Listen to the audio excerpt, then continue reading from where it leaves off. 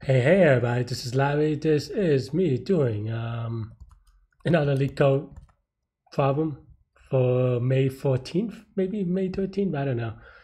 As you can kind of see, my internet here in Athens is very slow, so it is kind of sad for me to, so I don't think I'm going to do any contests today or tonight or this weekend or whatever. But I mean, at least not live. I'll do them as a virtual contest, and then you'll see them as I get videos. But I'm not going to do them live, just because. Well, I mean, I don't have the internet to actually do them live.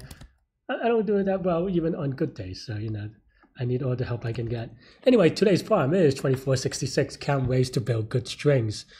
Given the integers 0, 1, low, high. Oh yeah, hit the like button, hit the subscribe button, join me on Discord. I don't know if I said it already. But yeah, so each step you could append the 0 times, append the character 1 time. What does that even mean?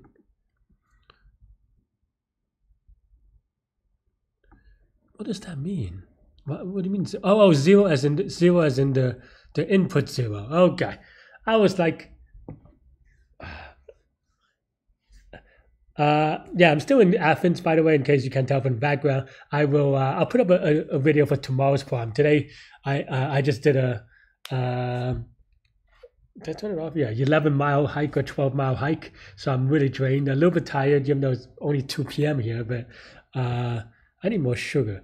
But in any case, yeah, but I read 0. I don't mean like, if you do 0 times, I mean, you're just not adding it. I don't get it, but I see that this is the input. Okay.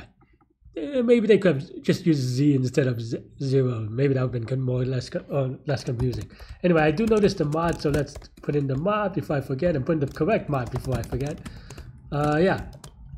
Okay, so you could add 0 and you can add 1, right? Okay. So one possible string is 0, 1, 1, 0. A good string is a string constructed by a bell process having a length between low and high. Okay. Seems like, yeah, seems like, let's see, how would I think about it? I mean, this is clearly dynamic programming, but how would I think about it, right? So basically you start with a length 0, and then you could add either, so the 0 and 1 doesn't actually matter, or at least like, the numbers don't matter. You just basically have two choices. You either add I'm going to call them A and B. You could add something A, you could add to length A times, or you could add to length B times, right? And then anything that's between low and high, then that's the answer. Okay. I think that's really it, right? So then here you can say maybe, get count, right? And then current, right? Current is the length of the string, right? So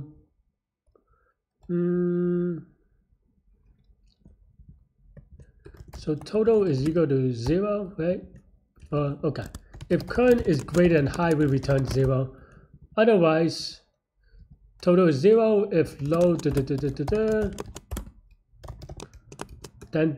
the current length that we have is 1, so we increment by 1 maybe, and then we return total. And of course, in every other case, we also want total to add in 2 cases, right?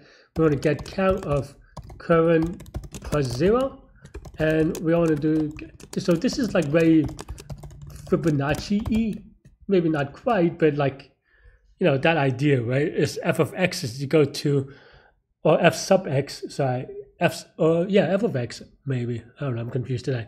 But f of x is equal to f of x minus z, and plus f of minus b, and then you have this thing. I think this is maybe correct, maybe not. And then let me just run it real quick, because these things kind of could be tricky. Starting with length 0. Okay, so this looks good. Of course, these are very small numbers, so it's hard to say. We want to try a bigger case, but before that, obviously we have to do some memorization. Notice that current can only go up to high, so and high is 10 to the 5th, so we should be okay here if we just cache up to up to high, or up to high plus 1 maybe.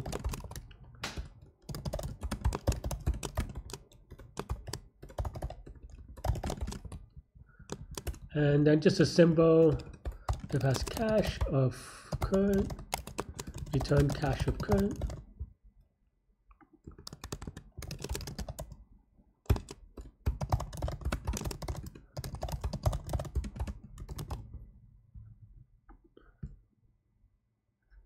And now we can try something like bigger, right? From like 1 to 10 to the 5th. And then, yeah, this would be like 2 to, well, one thing that is good is that I do not do, I forgot about a mod here. We have to add a mod here. And this should be faster as a result, and it's about 3 times faster. If it looks good for that one, it should be okay, maybe, unless I have it off by 1.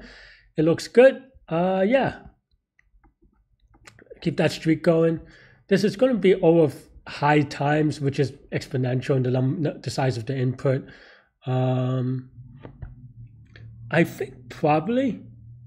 I mean, I don't know if it's a easy construction, to be honest. Maybe it is, but I could just be wrong.